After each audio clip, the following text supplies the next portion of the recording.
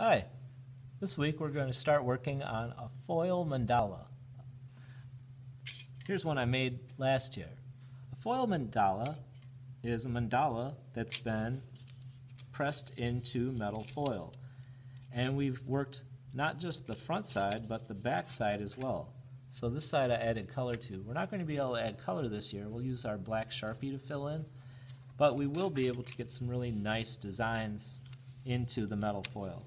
What we really need to worry about today is how are we going to get our design started? So if you are at school, I'm giving you a white square paper. This is going to be the same size as your metal foil. This is for planning and drawing out our template for our mandala, because this will actually get transferred onto the metal foil. First thing you're going to want to do is draw a circle. If you're not very good at drawing circles, find something nice and big that will fill up most of the space with a circle. Now, I'm pretty good at drawing circles, so I'm actually going to just draw a circle. It helps me to just find the four spaces along the side that are about the same distance. So 1, 2, 3, 4. Because then I just have to get my pencil to hit each of these with a curve, and I'll end up, no matter how badly my circle is drawn, it'll be pretty good. So that circle is a little wonky, but it fit the space pretty well. It doesn't look terrible. So if you don't like it, start over. So now I'm going to do it one more time,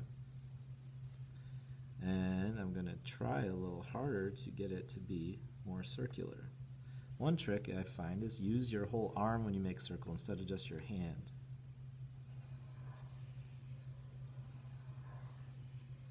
And draw a couple times like that. Then you can go back and harden it.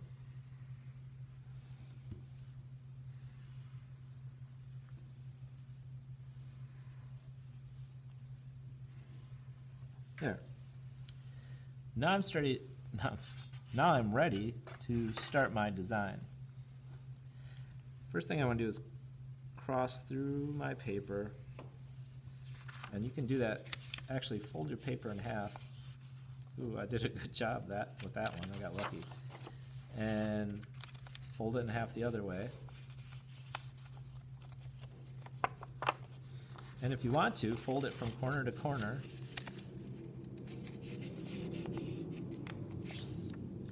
And then fold it from corner to corner the opposite way.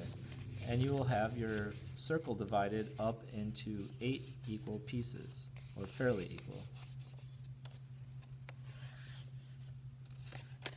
Alright, now I'll trace over those.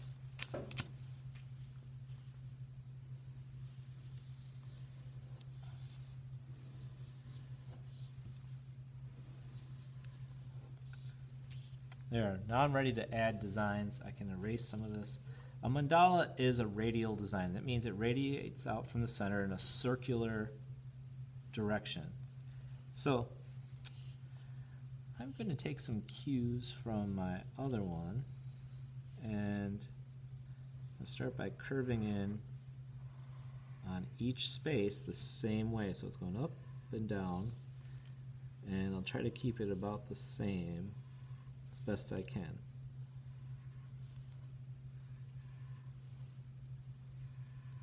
If I mess up, I can erase. Alright, now let's see. I think I'm going to make some curves here too. So it's going to end up looking like a big flower.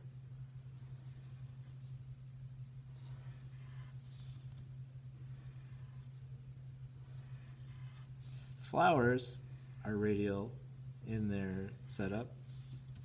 A lot of things in nature have radial designs. If you slice a piece of a fruit or a vegetable, it usually, especially if you cut it in the right way, it's going to have a radial design. Alright, that's a good start. Now I'm going to start adding a few more things. Now you could, and I'm going to, erase the circle if you don't really want to keep that line there. And just for the sake of being an art teacher, I'm going to get rid of that just to make it different. All right, now I have this kind of dipping scalloped edge. It's kind of cool. And I'll put a let me think, I gotta think. What could I do that would look kind of cool there? Let's see. I'm gonna find the center, and I'm gonna curve up and back. Ooh, I don't know if I can keep doing this one. I'm gonna go up and back. It's gonna be tricky. Maybe not.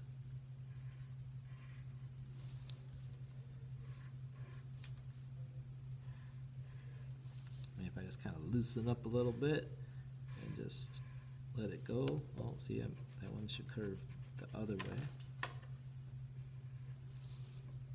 Up and back, up and back, up and back. Kind of look like rhino horns. All right, see, it changed a little bit. By the time I got back to here, there was a big gap in there. So, how can I fix that? Well, I can make this one have 2, and then with the ones that weren't big enough, I can start adding on.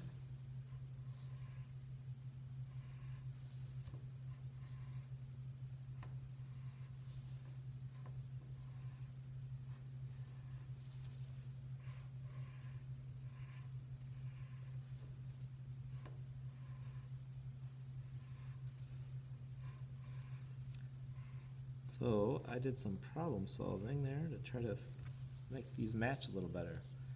Now I have that. That actually looks pretty cool to me. And now I still have these corners, and I need to figure out what I could do with those corners. So I'm going to make a U shape and kind of a flower, like a tulip design in each one of those.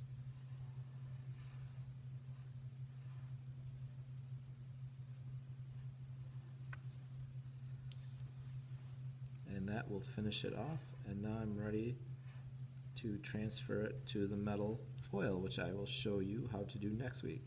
But if you've had me for art before, we've done this with a couple different assignments, so using the metal shouldn't be new to you, just the assignment. And we've done mandalas before too. But this is a good spot to stop, and next week we're going to take this and transfer it into the metal foil. So take your time. If you don't like how it's going, flip it over, start over on the back. If you really don't like how that's going, get some more paper. Just take this paper and trace it onto some other paper that you have at home, or if you're here at school, I can give you more paper to use. All right, that's it. I'll see you next week for transferring the foil to the foil.